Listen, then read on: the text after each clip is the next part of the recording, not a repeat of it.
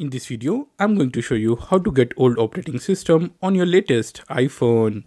You get the old lock screen, you get the home screen button, you get the old settings, you get the old Safari browser and all other apps which are present in the old operating system. But before I show you the process, make sure to watch this video till the end and let's begin.